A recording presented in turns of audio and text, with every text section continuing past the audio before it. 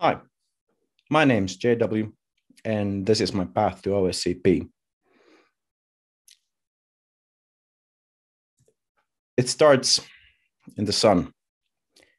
November 2015. It's hot. It's dry. I'm walking on the street. I see palm trees, but I mostly see dust. There's leftover Halloween decorations on our neighbor's yard from 2 weeks ago. On the other side of the wall, there's cars racing past toward the airport, yet I can barely hear them over the beating of my heart. I'm very, very nervous as I'm about to do something very scary for the first time. I've never been as nervous as this, as I'm trying to record my very first vlog that I will publish. I've written blog posts throughout the years, but this is the first time I'm pasting my face, my voice attached to my thoughts, making it more easy for other people to ridicule me, or so I feel in my heart.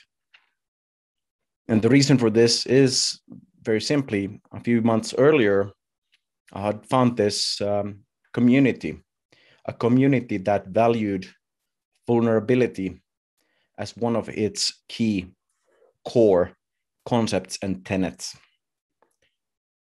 So I was following suit. I was following this new peer group. But why did I have a peer group or a new peer group? I had recently moved abroad. I was living in the capital of Saudi Arabia. I had moved there for information security, for a job opportunity in a new field for me. A few years earlier, Stuxnet hit.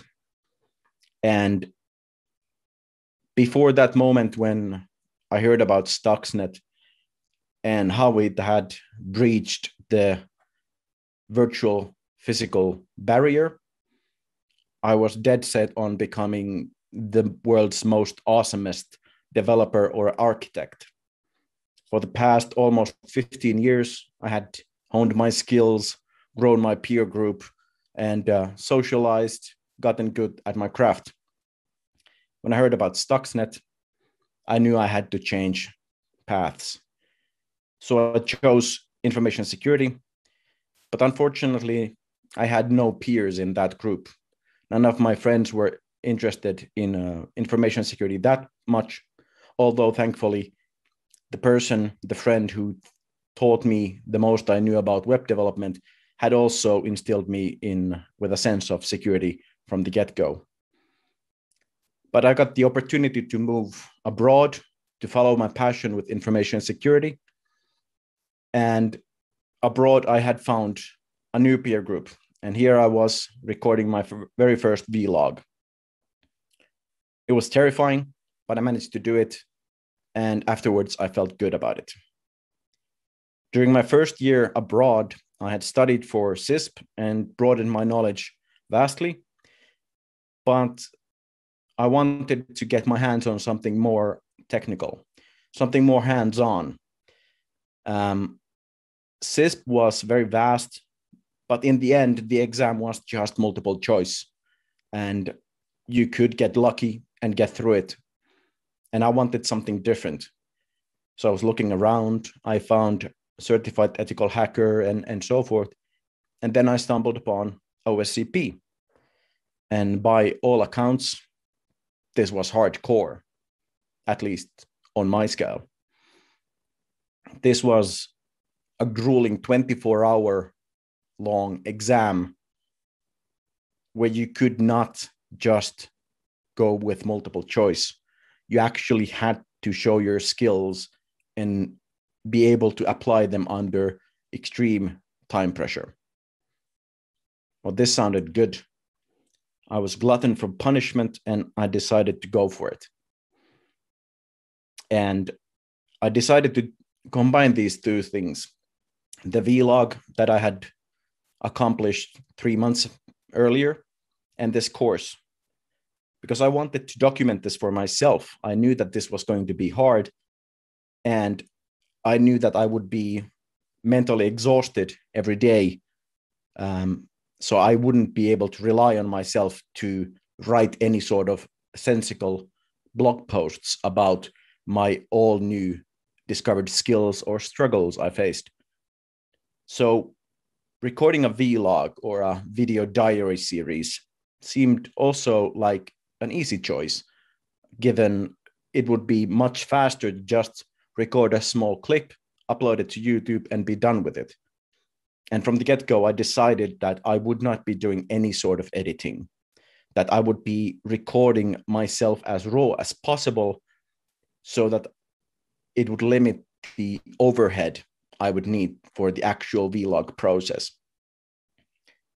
I wanted to sign up to OSCP labs, or the penetration testing with Kali Linux labs, early February, but unfortunately, there was a queue of some 2 to 3 weeks. And due to other real world plans, I could not get 2 months. So I was forced to do with either 30-day labs or postpone it until the end of summer. So I decided, what the hell, let's try. I mean, I didn't think how hard could it be. I was thinking, what's there to lose? Because I had 0 peers. I mean, of course, I had my coworkers in our small company, but I didn't know anyone in InfoSec. No one in InfoSec knew me. And even though at times I could have felt, well, no one cares about me and my journey, but I decided that I would rather think, no one cares about me. No one, absolutely no one cares about this. So what the hell? Why not record it for myself? And if someone else finds it humorous or finds any sort of bits of learning from it, all the better. But no one cares. So what the hell? Let's do it. So I signed up for the course, and it was a 2-week queue when I first recorded the first video. Based on what I read in reviews and other people's opinions of the labs, I figured that capture the flag contests would be a close substitute to the actual penetration testing and auditing that was required. Me, with very little auditing skills or penetration testing skills, technical routine, or even knowledge of these tools, others than what I had learned at the workplace, decided to just go ahead and start hacking away. This very soon became apparent was not a good idea. This was very frustrating because I had no routine for actually starting to go through these puzzles.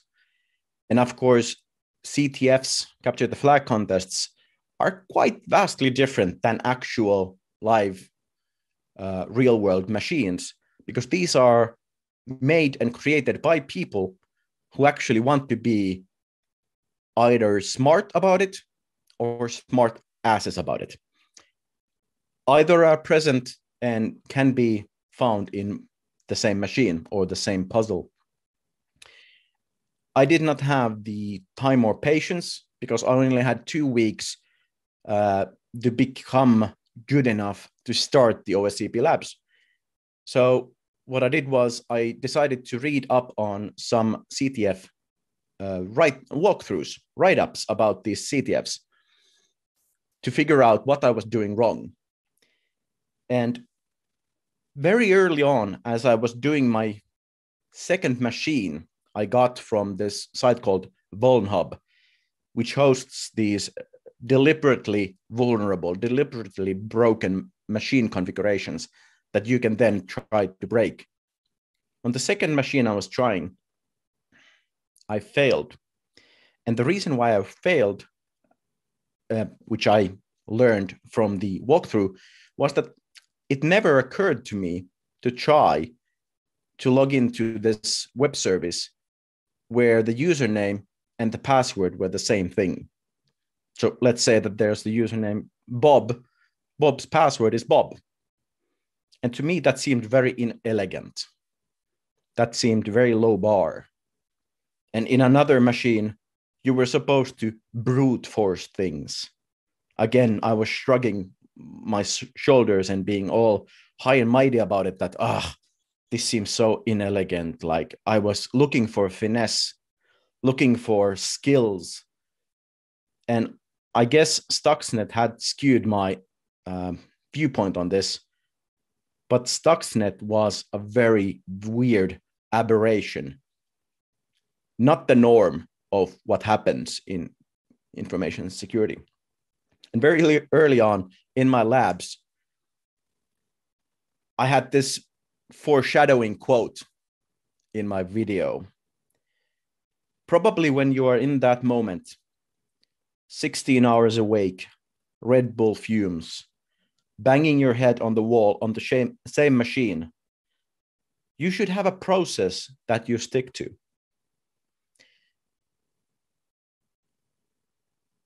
It became apparent and a running theme throughout my video series that I was very apt at finding these problems and figuring out the solution for them.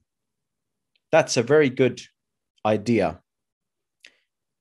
But unfortunately, I did not have follow through on these. I wanted to be the wizard, the magical guy who just hacks all the way and hacks all the things and doesn't require brute force, doesn't require automation skills because I'm just that good. But of course, that wasn't the case. Nowhere near it. I had read that in the OSCP labs, or rather the exam, a certain tool called Metasploit is limited in its capabilities. There's usually like 4 to 5 machines, and certain automated tasks you are able to use only on one of those machines. So even before my lab started, I was like, hey, because I can't use this on every single machine in the exam, let me limit myself and not use it at all during the labs, because I don't want to rely on it. And several times during these CTF machines that I was trying, I was running, and not paying attention. I noticed in one machine that I actually had the proper credentials on my screen. I was just so giddy. I was running through them and did not notice. So finally, after 2 weeks, labs start, and I start going through the materials. On the second day of labs, I'm doing an exercise, as they provide plenty of exercises. And mind you, this is 5 years ago now, and they have renewed their material, so I don't know what the current situation is. But back then it was 400 pages of PDFs and several hours of video tutorials and dozens of exercises that you were supposed to run in that lab network with tens or dozens and dozens of machines. I think there was 30 to 50 machines when I was in the labs. On the second day, as I was going through the exercise, I nonchalantly looked at the video camera and was like, yeah, I was able to do this exercise and it worked. And I got this super user, system user on this machine. Hey, good job. It was a nice exercise. Moving on. And half a week later, I'm all giddy and excited because I finally was able to get what's called a reverse shell. I was able to exploit the machine in a correct way for it to call home and be at my command.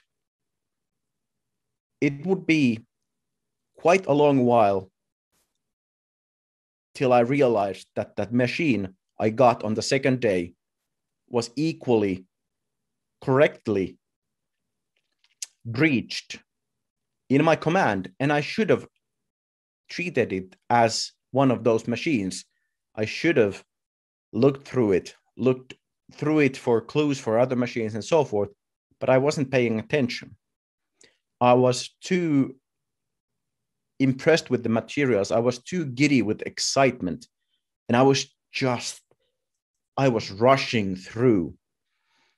On the second week, I was posting and saying that, hey, these guys posted this awesome tutorial online, Metasploit Unleashed, for free. And I recommend to everyone that you should go read it before you start your labs. It contains all of these awesome tutorials. You get to know the tool. You get to know all of these capabilities. So when you hit the labs, you can sort of hit the labs running. As if running was the point. And if only, again, I had heeded my own advice. I did not read through Metasploit Unleashed. And I, in very clear terms, also mention in my video that, oh yeah, by the way, I stopped reading through the material, the actual course material, because I found something interesting in my scans and I just started going through that rabbit hole. And again, this unfortunately becomes a recurring theme. Again, on several computers, several video logs, I'm fairly anxious, low energy, beaten on some days because I can't get any headway on some machines. And then a few days later, I come back and like, oh God, the answer was right there in my scans, in my actual evidence, but I was just glossing over it and not paying attention. And not once, but on two different occasions during my 1 month of labs, I mentioned I should have a procedure. One time, for example, this is a quote, I was so elated, I stopped following my own plan. I felt like, whoa, I'm a super powerful, mega elite hacker cracker. I am not. I need to follow the procedure. I need to act like a professional, not like a script kiddie high on Red Bull, even though I did drink Red Bull. And there was, again, this sort of mentality that as if I was this better than a script kiddie, as if there's something wrong with actually using automated tools if it gets the job done. But this was my burden to bear. And as my labs was closing in on the first month, I was talking to two different co-students. Of course, I was talking to a lot of students, and a lot of students had noticed my videos and were asking for help on specific machines, which I could not help them on. But I was mentioning these two different students. One was a guy who was running his own CTFs before OSCP labs. He was actually building those CTFs, and he was able to participate in the labs on his employer's dime. He had been doing 2 weeks at 14 hours a day, every day in the labs. And he had just finished getting the last machine in 2 weeks. I was like, Oh, shit. I'm nearing, like, I was a few days before the exam, and I had gotten like maybe 2/3 of the machines, and I hadn't even seen the last network because the entire amount of servers was split into a few different networks, segments, groups. And then there was this other student who was also proud that they had finished and gotten their last machine of the labs. They were on their 100th, 100 day of the labs. And I have no idea where I stand on this scale from blasting in 2 weeks to being only ready at 100 days. And the pressure was getting onto me. And clock was ticking. The 1st of April was my exam date, and it was nearing. And I was gaining some followers, but I was too mentally exhausted to actually pay any heed that there were people watching. I did enjoy every single comment, and every single time I was positively thrilled that someone cared enough to actually leave a positive comment. And that's all I got was support. Of course, questions about how to succeed and how to beat this specific machine and so forth, but mostly support. But I was spending 40 hours a week on work and 40 hours a week on labs. I did not have enough mental energy to pay attention to any sort of pressure coming from some sort of viewership. Then came the actual exam. 1st of April 2016, almost exactly 5 years ago. I made myself a schedule. You start here, you take a break, eat dinner, take a break, hack some more, take a break, go to sleep, breakfast, break, ready. I had some ideas of how to start hacking at those things. And I had this idea that because I was doing this video diary, I wanted to also capture the authentic exam experience. So I decided already beforehand that during these breaks, I would just record small snippets of how I was doing so that you could experience secondhand what the pressure felt like. When I started the exam, I was hopeful. It was sunny outside. It was 9 o'clock local time. I had my lab access, and I started all of these scans and was just waiting for the results.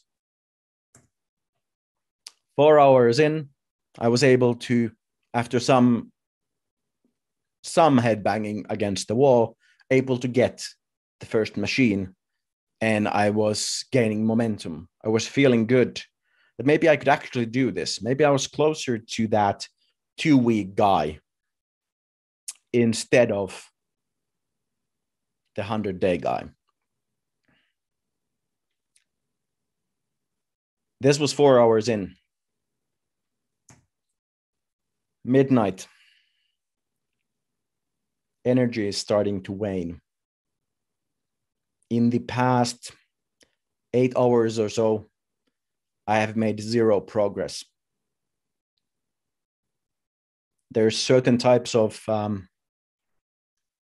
rather there's a certain type of machine that anyone in the labs who joins the labs will know that there's a certain type of machine.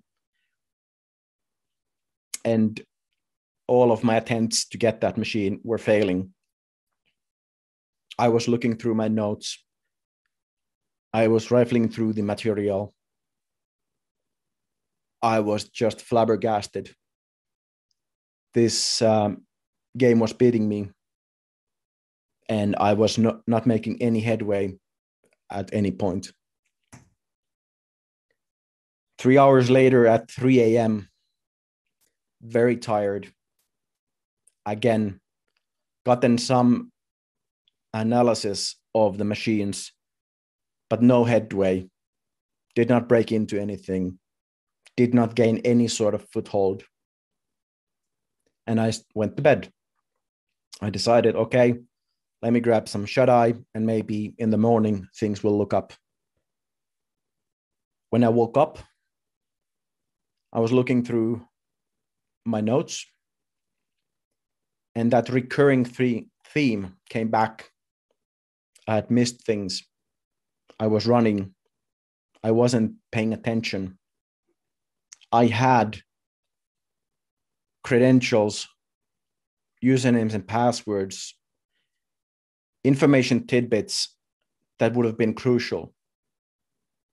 And within a few minutes of me starting again in the morning, I was able to gain some foothold. But the machines were built so that you would need to do a lot more hard work to actually get the full points for them. But I was too late. And this was my mood. This short clip describes quite perfectly how disappointed I was in myself.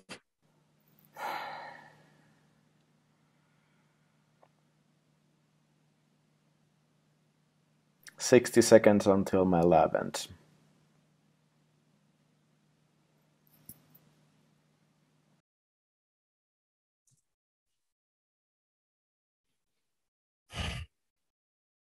April 2nd, 2016 was the day I felt the most shame in my life, in my adult life. I felt so unworthy, and being a self-taught IT and security professional, imposter syndrome had always been a devil on my shoulder. And here I had outed myself as the greatest imposter. I couldn't hack this exam. I was tired, I was exhausted, and I was really thinking hard whether I should be publishing this video, whether I should just let the earth swallow me. So what happened? I made a schedule.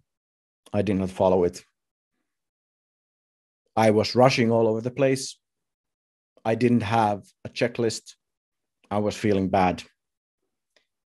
And in addition to these, of course, I felt I was a disappointment to the people who were following me, who were mainly just random people, YouTube followers, co-students, people I met online. But when I had recorded that final clip on that failure of a day, I realized that some of my local colleagues at work and some of the IT personnel at a client where I was serving part of my company, but I was serving as an information security professional. Some of these local people had mentioned they were following my videos and they were quite interested in taking the course. And here I was, should I be pressing that publish button? Would it be career suicide to actually do it? How would I face those people at the office after the weekend, after this disaster? I decided to post it and then just be away from keyboard for a few days. I had a planned vacation, so I knew that I would be coming back. But even before the vacation, I checked the comments that were flooding in from IRC, from YouTube comments, from email. And all of them were positive, supportive, there with me. Some thanked me for showing how hard this is. And once I had gotten a good night's sleep, I really did feel better. And I didn't feel so gloomy. Of course, that day had sucked.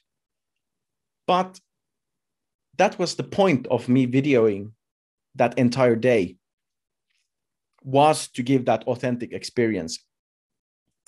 So what should I do for my second month of labs so that I could actually finish my path to OSCP? What should I learn? And hopefully someone else learn in my stead so they don't have to bang their heads on the wall. I was looking back and I noticed a pattern. I was rushing. And that to-do list that I mentioned on like the first week of CTFs, 2 weeks before I even started labs, 1.5 months before I went to the exam, I never did that. Another one was I didn't read the materials. I paid for the materials, but I didn't read them properly, thoroughly. And I missed clues because I was rushing. So did I actually succeed? Am I here just blabbing? Well, yes, I did. Mainly because I was paying attention. I walked instead of being always runny and giddy, and I made that to-do list. And to be honest, I was, in retrospect, happy I failed that first time and continued and posted that really shitty day. Because the high of actually gaining that was all the more sweeter. And I received a lot of supportive feedback from people who had struggled mightily during the OSCP labs, that thank you for actually showing how damn difficult this is for us mere mortals. And that's one of the reasons why I wanted to do the video series. That it's not just, hey, I started OSCP. Did I get it? Yeah, there were some struggles, but yeah, I finally got it. That's an uninteresting story to me. And it's unrealistic.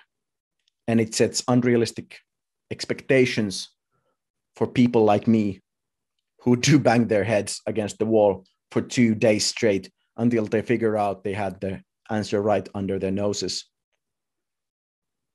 And I want to end this on a high note, because overall my path to OSCP was a good thing. And I'm happy I did it, even though there were painful bits.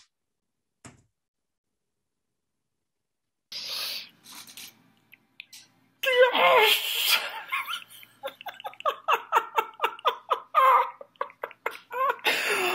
Oh. That was me going through and over that limit of being quite certain I had passed. And if I did not feel that lowest of low, that would be a much more duller response.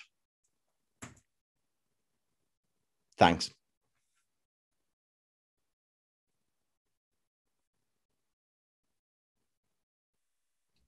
Thank you very much, JW. It was a good talk and nice slides. There was a comment that these were the weirdest slides in HelSec history, and I can't agree that more. But at the same time, they are super awesome. So first of all, there is one question about the suggestions to students and career changes. So first of all, the person who is asking this is thanking you for the vlog. Thanks. because they got the huge confidence boost when they were changing the career and they were following your vlog. So first of all, thank you for that. Well, that's awesome. And yeah, and then a question about that. Would there be any other suggestions than watching your vlog for students or career changers? Um, Good question. Um, to be honest, I don't know. When I was switching careers, I didn't know of. I mean, yes, go through HelSec virtual presentations, go through the materials, go through Turkusec, go through whatever these security conferences you can find in Helsinki, in Finland, go through these local places, come join the Mattermost and so forth. When I was switching from development and ops to security, there was, at least if I recall correctly, there was no disobey. There definitely wasn't a HelSec I was aware of. The only local InfoSec conference I knew of was T2, but that was quite exclusive given the very limited amount of tickets available each year. And I definitely did not feel like I was belonging in that group of prestigious speakers and so forth. So I think that just HelSec being there and there being a peer group that you can just easily join over Mattermost is what I would recommend, and wholeheartedly recommend just starting a blog and posting about how you're transitioning and your thought process and your struggles with it, and then posting it on Mattermost. And hey, any comments, any thoughts, and you will find support there that can help potentially guide you through InfoSec. Yeah, that is true. Also, the T2 is kind of expensive. So if you're a student, I don't think I don't think it's worth of paying that money. But if you have an employer who is paying the bill, it's definitely worth of the price. Yeah. So another question. We saw a lot of emojis on your presentation. So Jaroneko is asking, what's your favorite emoji? I would have to say either facepalm or person shrugging. How about the llama? I'm not a big alpaca or llama guy. No, sorry. All right. Another question from Jaroneko. Did you try harder, and how did it feel to you? Thanks for that prompt. That was actually one of the things I realized and was plugging about in my vlogs, that the thing about try harder is this psychology trick called priming. When they say try harder, it makes your mind think hard, difficult. You need to try more difficult things. But that's a red herring. Don't go in that rabbit hole. Try harder means try more things. Try to enumerate more. Step back and try. Don't go deeper. Don't go full matrix, because I did that. Doesn't work. Just go through the next port and so forth. So yeah, I tried harder, and it got easier when I stopped being harder and banging my head on the wall. Yeah, I agree a lot about the enumeration stuff. I think it should be more like enumerate more instead of try harder, because it's when people ask hints for the OSCP certification exam, I always tell them that don't stop enumeration. If you feel that you're stuck, go a few steps back and enumerate more, and you will get forward. Okay, so next question. Okay, there was no sound on the stream from the clip, the video Damn. clip. So they're asking, what did you say on the clip? Sorry. Damn. I was hoping that it would work. And so you missed the best part, which was me giggling like a very excited person in the last one. In the first one, I just said, after a very long sigh, 60 seconds left on my lab time. and implying that this was a failure. But yeah, just 60 seconds left in my lab time. Yeah, we will Or exam. Yeah, we will add the sound to the YouTube version. Okay, so awesome. It will be there.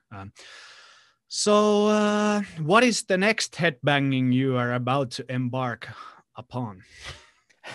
Well, when I was doing the vlog series, I was dead set on like reverse engineering and so forth. But then life got in the way, and I ended up doing other things, more generalist security things. Right now, I think that my calling is a little bit back to my roots and more to development, and I'm just trying to get to grips with the Rust programming language. Like in my Cool. in my blog post from 2016, I wrote that I'm going to continue developing or coding in Rust. I did not continue that for the next 5 years. Yep. But Rust sounds pretty cool. Yeah.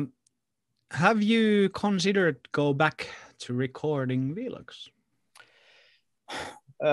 I did a few times, and yeah, I would consider it if I only had some sort of good concept, maybe a project, or maybe some sort of blog series. I don't see myself just recording a regular video and just explaining my thoughts. That still, to the Finn in me, feels like presumptuous. Like, why would anyone care? Even though I did mention earlier that no one cares, which is a positive, but still it would feel odd to just record my thoughts without any context. So maybe if I had the correct project. All right. So maybe this is a forward question for that. When you are planning to do OSCE?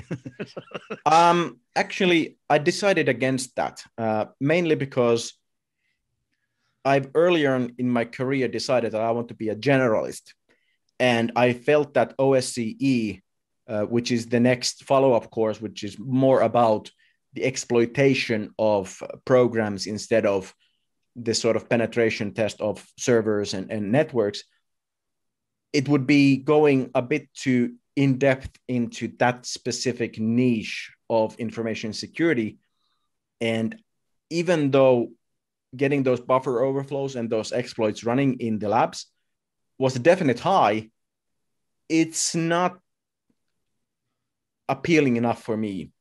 It's a bit too in depth for me. I would rather have coworkers, friends, peers that I know that are passionate for that, and I know that I can turn to them for advice. And I would rather stick to something more general and broader topic.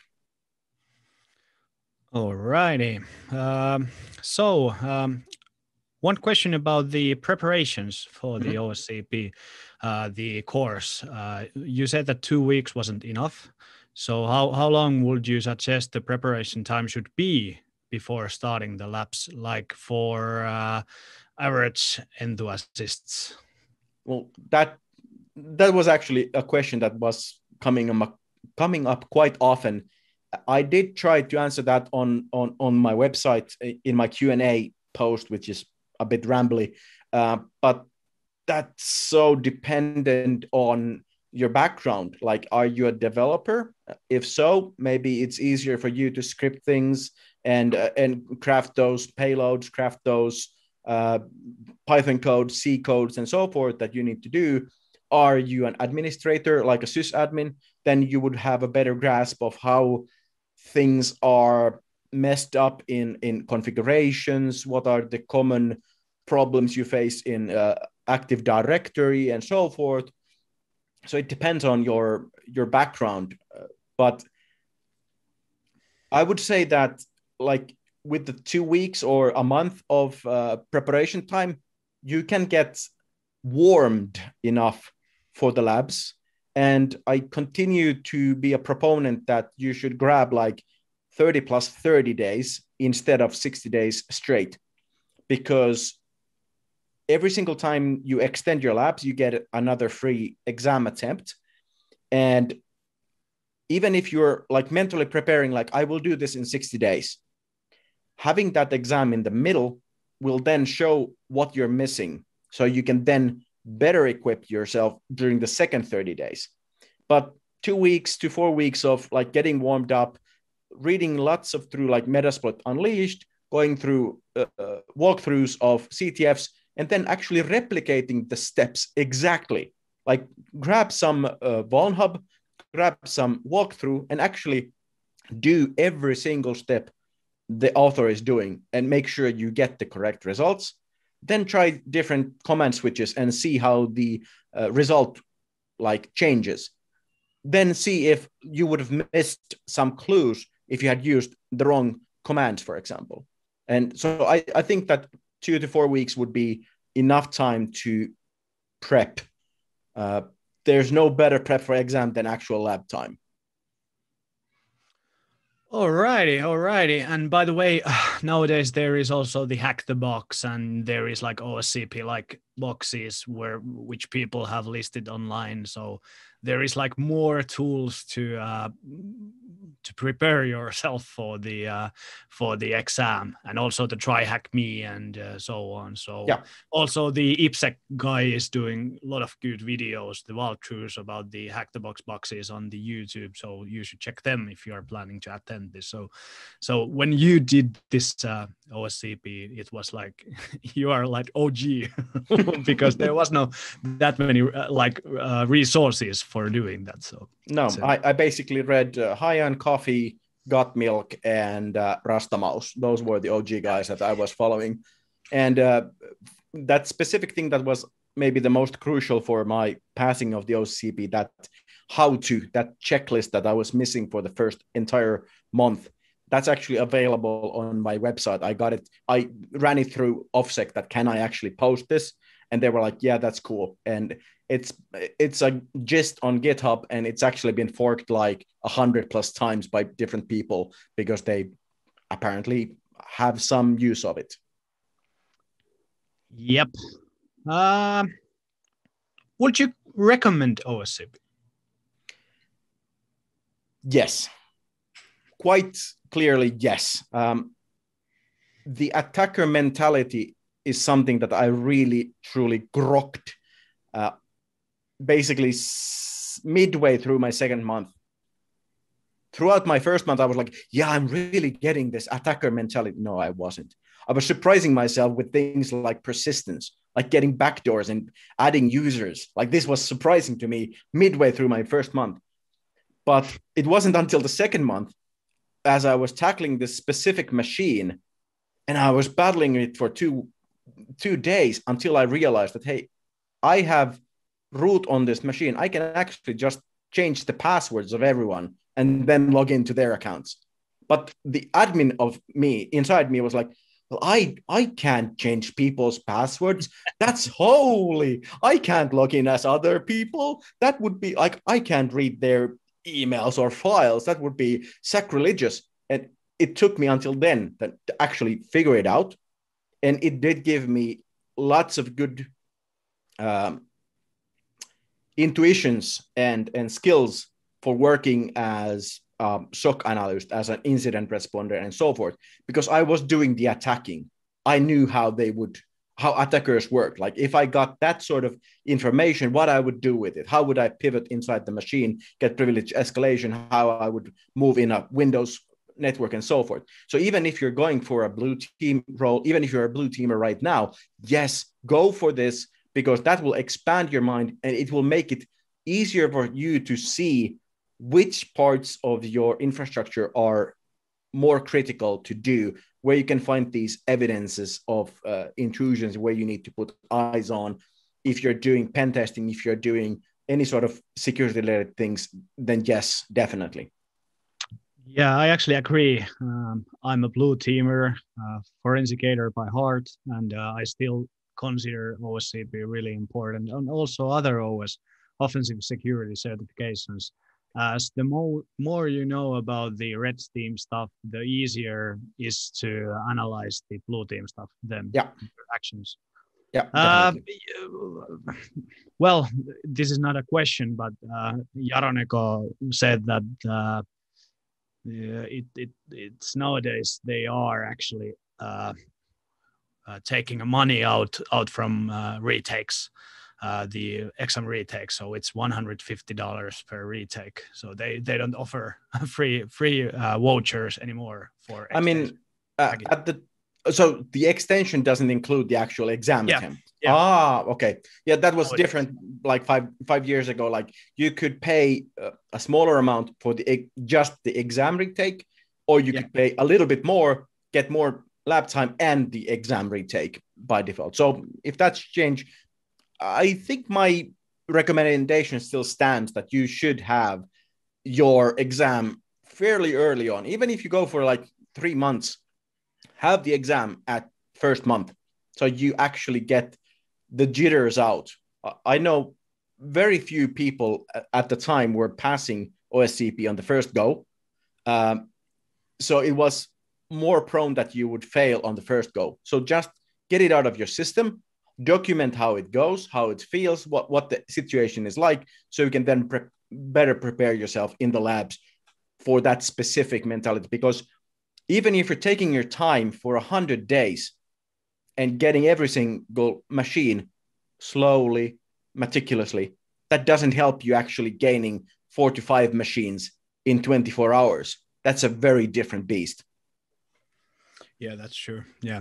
But thank you very much, JV, for the give for the talk, and hope we can see. Hopefully, we will see you in the future events as well. This was your second talk in HelSec, and thank you for coming to us once again, and hope to see you in the future events. And now we will have a few-minute break before our next talk. Thank you. Thanks.